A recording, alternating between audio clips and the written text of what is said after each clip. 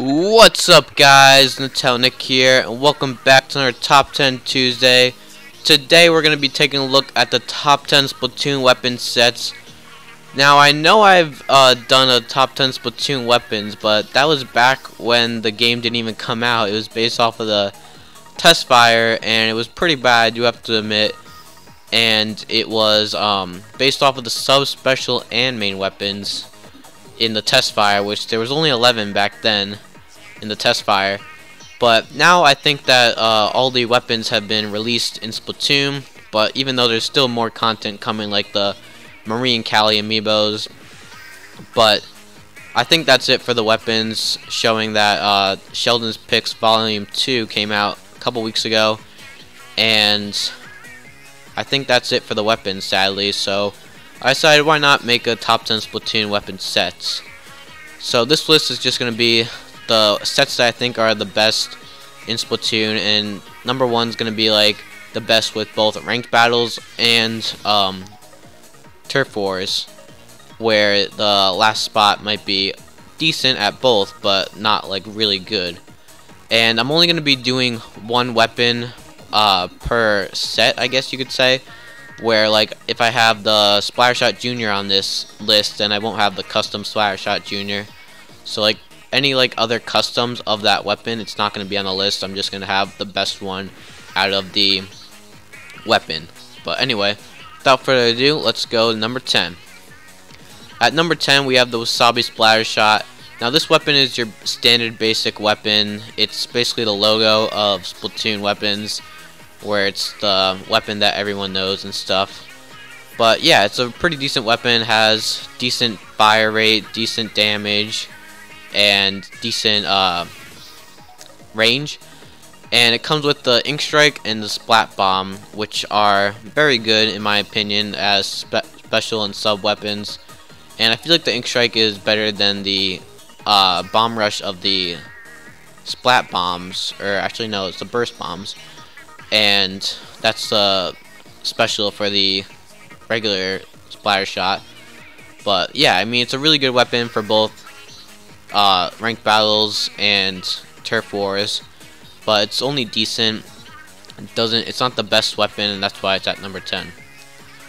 Anyway, on to number 9, we have the Ink Brush Nuvu, which is a pretty good weapon. In my opinion, when I first saw the Splatoon Direct, I actually thought that the ink brush was going to be my main weapon, but I soon figured out it wasn't that good for covering ink that much. You had to rapidly fire the ZR button. That's why it's at number 9 a little bit, because you really have to jam that ZR button if you want to be good at the ink brush. But yeah, I feel like it's a really good weapon, because with the bubbler and the ink mine, you're basically really stealth, because you can just plant ink mines on your ink brush trail when you're going really fast with your ink brush, and you can just put a mine right there, and someone could like be cleaning that up, but then the ink mine just explodes and it might actually kill them. And then with also the bubbler, since this is a close range weapon, with the bubbler it makes it much easier to destroy enemies, or opponents I guess, because you're protected with the bubbler and you can just be like swinging that ink brush around and killing everyone near you without getting hurt, because you have a bubbler. And it's really useful because you have to get close up if you want to kill someone. But yeah, it's a really good weapon, and it's good for turf wars and also for ranked battles a little bit. But anyway, at number 8 we have the Sloosher Deco, which is a very good weapon. I really do like the Slooshers and how they are used and how they can like be splatted over walls and stuff like that. And it's basically like a charger weapon, if you know what I mean, because like it has like a little bit of longer like range at the end of the weapon, and it just buckets and you just keep going on and on, and it's better than a charger weapon because you don't have to really charge it. But it's kind of like a new Swifter without having to charge the weapon. And with the splash wall, it's also very good because you're protected and you can be attacking them from the other side where they can't really be doing that. And then when you're in any situation, you have the Kraken, which is also very good. Anyway, on to number 7, we have the NZAP 85. So this is one of the best weapons to cover ink because it has a sprinkler and the ink strike, which are the two best sub and special weapons for covering ink. And it's a rapid fire weapon, really good for just covering ink. It's amazing at turf wars, but for ranked battles, not so much. You can get killed because of how close range it is.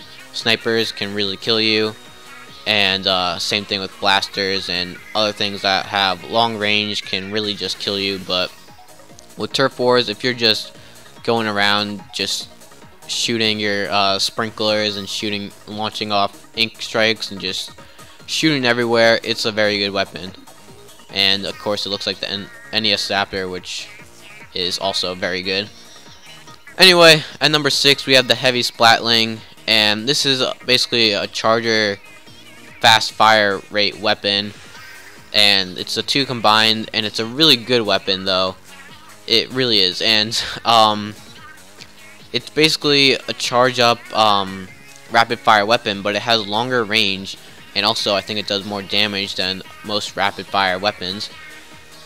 But yeah, it has the ink strike and the splash wall, which the splash wall actually helps a real bunch because while you're charging that thing up, you can be protected by the splash wall if you have enough ink, that is, though, because it does take up a decent amount of ink. But it's a really good weapon, and the only problem is that, again, it takes up a lot of ink, and in order to protect yourself, you need the splash wall. But yeah, the only downside is to have to charge it, and you can get really killed if you haven't charged it and someone's right in your face, like a ink brush guy or something like that. Anyway, at number 5 we have the Splattershot Pro. Now this is a pretty good weapon. It has, I think, more range and damage than the regular Splattershot, but has a little bit less fire rate. And it comes with the ink strike and the splat bomb, kind of like the Wasabi Splattershot did. But it's a lot better because it just is, because it can destroy people much easier. It was my main go-to weapon for ranked battles, actually, before I figured out another weapon, which I'll show off later. But it's a really good weapon, really good range, really good damage, good for killing, and also pretty good for covering ink because it has the ink strike and the splat bomb, which are really good for covering ink. So it's really good for ranked battles, but it's also very good for turf wars. Anyway, at number 4 we have the .52 Gal Deco. Now this is a very good weapon also, that's why it's at number 4, where it has really good damage and also a really good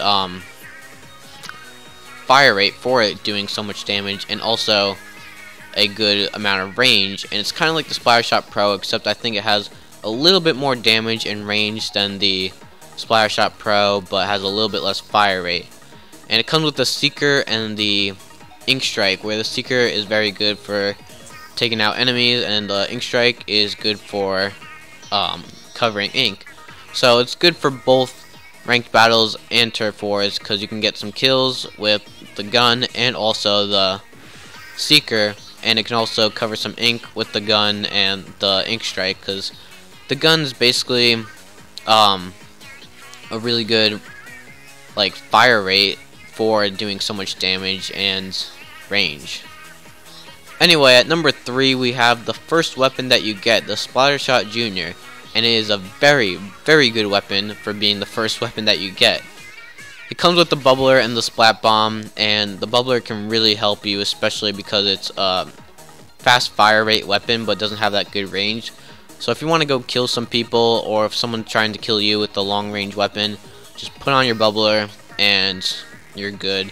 You can kill anyone, and it's just a really good weapon for covering ink. It's not that good for ranked battles. The only good part about it is having the bubbler and having it rapid fire. Good for splat zones, but other than that, it's just very good for turf wars, but okay in ranked battles. Anyway, at number 2 we have the Crack-On Roller. Now this is a really, really good weapon in my opinion. I really love just whacking that roller everywhere you go, and it's really good with the Squid Beacon and the Kraken, because the Squid Beacon, you can die a lot easier with the Splat Roller, because people with like any weapon can basically kill you, especially snipers. And even though that happens, you have the Squid Beacon to go back to where you were.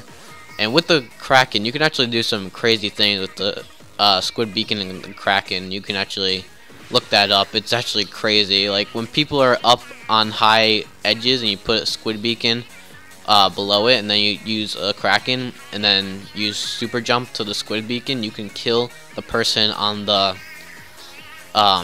top, like sniping position. But yeah, it's a really good weapon. It's my go-to weapon for ranked battles. Just really good. And it's also very good for turf zones, or no, turf wars, because it can cover a lot of ink, especially whacking that roller everywhere. But it did get nerfed because it can one-hit kill before, but now it can only one-hit kill when the center of the roller is about to hit someone. Anyway, at number 1, you guys probably saw this coming, the Aerospray RG. If you don't know my channel, I use it all the time unless I'm showing off a weapon. But yeah, it's really, really good. Has the best fire rate in the game, and just putting down those ink mines are really, really good unless you have someone has a bomb sniffer. And then the ink strike with it, you can just go crazy with this weapon, and it's really good because the offense part about it is the ink mines, which are very good for ranked battles, especially when you're doing tower control. You just put down an ink mine, and people can die pretty easily if they don't have a bomb sniffer. And also the ink mine's pretty good for splat zones too, because while they're trying to cover the ink, it'll just explode and then they'll have to cover it again. And then with the ink strike, it's also very good for covering ink and for splat zones and for just everything. This weapon's just absolutely perfect.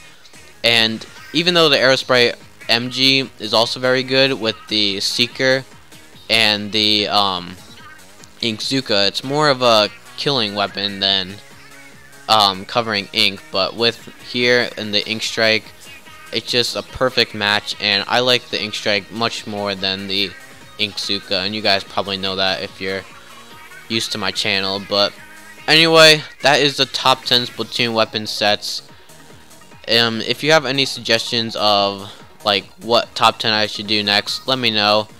And if you guys have any if I missed any weapons that are really good, I did not put any charger weapons because I don't think those are really that good. If I was gonna put a charger weapon, it would probably be the Bamboozler, because when you add attack ups to it, it can be a one-hit kill and it's really fast charging. But yeah, I also didn't add any blasters, but blasters are also very good, but they're only really used for kills mainly. But anyway, like I said, that's the top 10 Splatoon weapons. And yeah, so thank you all for watching. Make sure to like, comment, subscribe, and stay tuned for more Top 10 Tuesdays right here on Telnick. Bye.